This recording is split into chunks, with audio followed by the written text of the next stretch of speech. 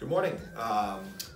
Wanted to talk a little bit today about something a little different. It's called Working Capital, another program that we offer here at Everlasting Capital.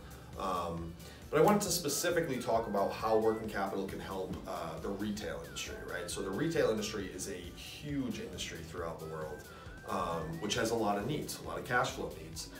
And working capital can really help out, especially the newer or growing retail shops or retail stores with cash flow.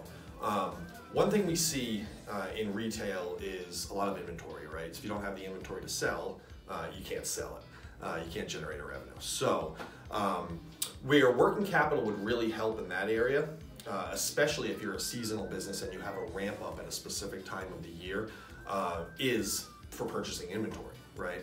So you know your markups, you know the margins you can make.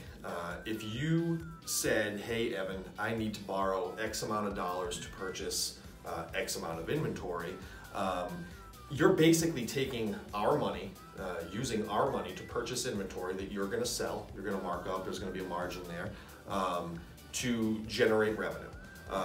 As opposed to using working capital from your own business, which can sometimes deplete the account, especially if you're seasonal and you're going into that ramp up period. You really need to have that working capital for either marketing or increased payroll, other expenses, just similar to that. So that's one really big benefit.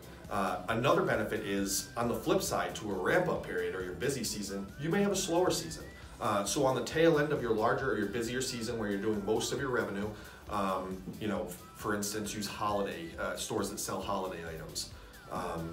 You're going to have a slow season to follow that. Now, a lot of people struggle with getting through the slow season because revenues are down quite a bit.